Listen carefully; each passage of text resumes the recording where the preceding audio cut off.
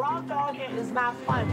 This is a serious matter. Raw Dog News. Raw dogging is a term that is considered slang, and it means unprotected. 781. Are you kidding me? Okay, You're awesome. All right. You did so good.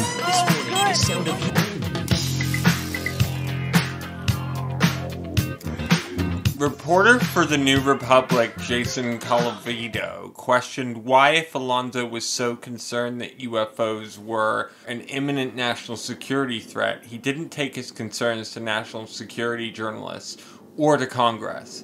Instead, he joined up with Puthoff and Team Space Ghost at their new entertainment company. What is Puthoff and Team Space Ghost? Marcus. So, this story is really about how this team of people, Puthoff and his gang, this Team Space Ghost, how they got Washington hooked on flying saucers. They hyped this up so much that what we're seeing now is the result. I mean, they won.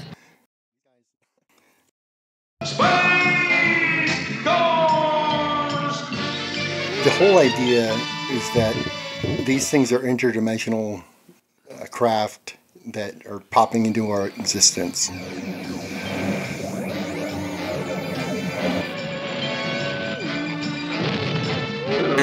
it's kind of like this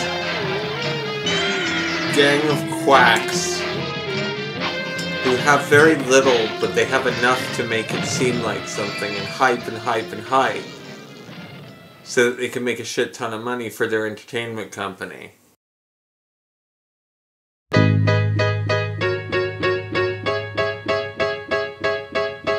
I need a dollar, that's what I need. Hey, hey. Well, okay, so let's see. Harold E. Puthoff, born June 20th, 1936, is an American engineer and parapsychologist. In the 2010s, he co-founded the company To the Stars with Tom DeLonge. So this guy's an electrical engineer. I mean, a long time ago in 1967, he worked in lasers.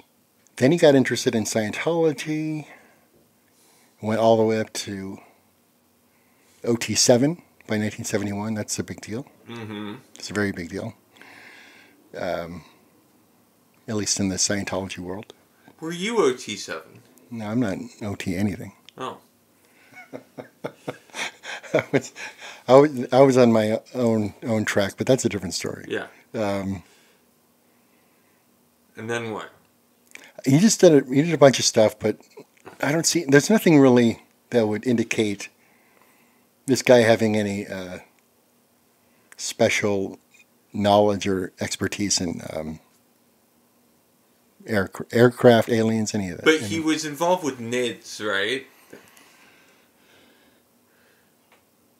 Well, he was involved in. I mean, he's a founder of this whole company, so he's involved in everything. Right. But he's old. Right. He's quite old. Right, and he's $37 million in the hole at the moment. I mean, the guy's 84 years old. Like, I don't know how much he's really doing. Yeah. So yeah, this is all about the Blink-182 boy. How fucking nuts that Tom DeLonge has gotten himself into Congress. And he's gonna get fucking Pentagon money. How fucking nuts. This whole thing is nuts. Yeah, it really is. Harold Puthoff, however you say his name, he's known for, it says, gravitational and paranormal research. I don't know how much research people are doing on gravity these days. And it also says here,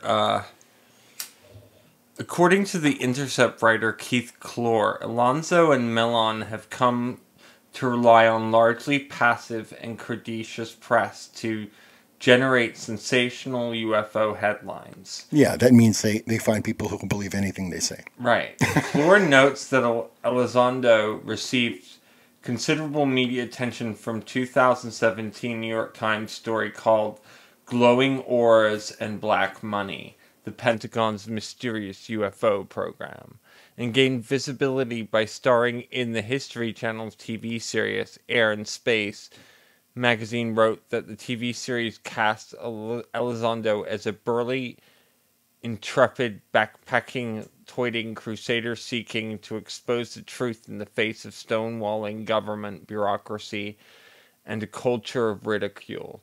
In doing so, the History Channel followed a long tradition with UFOlogy of portraying the UFO investigator as a heroic figure determined to leer away the veil of secrecy surrounding extraterrestrial visitors. How funny. This whole thing's just funny. It's all about that $22 million. Right. That, I mean... Right.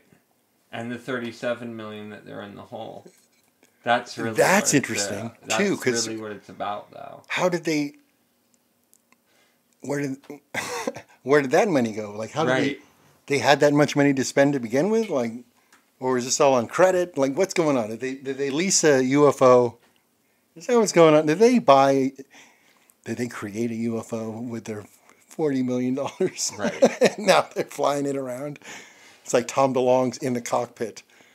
We're going back to the cockpit. So what's interesting, really interesting, is that, now this was not planned, but you mentioned something. You said it's air and space, like in the sense that, meaning it's not real. Like, is that what that sentence was that I heard? Air and Space magazine. Oh, okay. So it was just a right. No, so they're really talking about air and space. Yeah, no, it was a review of his TV show he did. Gotcha. Elizondo. What's interesting is that the art guy. The headline was that he's a master of air and space. Like what? How did? Because we've mixed stories somehow. They go together because it's the same thing. Bacon. It feels like it's the same thing. Like I would give as much credibility to the invisible artist guy telling me that that's real art that someone really bought as I do to the UFO guys. Yeah. Same shit. It seems like it's the same thing. It's exactly the same shit. You just have to be credulous enough to believe it. Who's willing to believe, and who's willing to buy into that belief. I want to believe. I mean, really, that'd be rad. Why wouldn't we?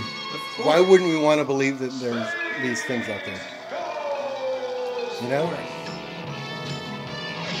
And they in this program, we're going to explore the universe and our human experience. No, we're not. See, they're coming for us. They're trying to get us now. That was that. I think that was Team Space Ghost happening for a second.